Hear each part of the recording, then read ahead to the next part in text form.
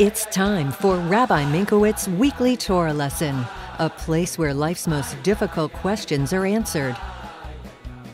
Here with his spiritual perspective and insight, Rabbi Minkowicz. Welcome to this week's Torah lesson. This week's Torah portion is Parsha Shlach. The question of the week is, how can we overcome all our fears? So in this week's Torah portion, Parsha Shlach, we learn about the famous story of the 12 spies going to scout out the land.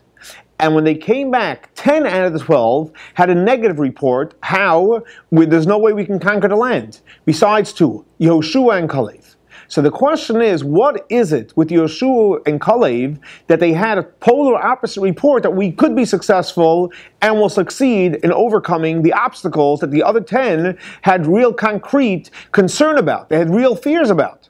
So if you give a look in the Torah, so when Yehoshua and Caleb come back and they say that we can go ahead and be successful, so the Torah says something very interesting, and they use 4 words. And the words are, Im chafetz banu Hashem, if God will allow us and God will want, then we'll be successful. So it knows, even though there was obstacles, but Yehoshua and Caleb, their key word, what they said differently than all the 10 spies, that it's not about what we think will be successful or not, but the question is simple. If God wants, even if we have the hardest obstacles, they weren't naive, they weren't in denial, they knew there were obstacles, but they said if God wants, there's nothing to be afraid about. Unfortunately, if God doesn't want, then nothing's going to happen.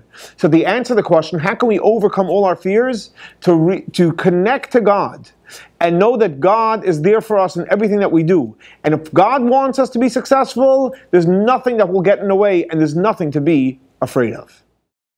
This week's Torah lesson is in memory of Baruch ben Aryeh Leib and Shlomo Ben Yosef. May their souls be elevated for the Torah that we're studying in their memory. I'd like to dedicate and wish a special mazel tov to my daughter Chana on her marriage to Mendy Dunin. Mazel tov. Thanks so much for joining us for our weekly Torah lesson. For more information on Chabad, please see our website.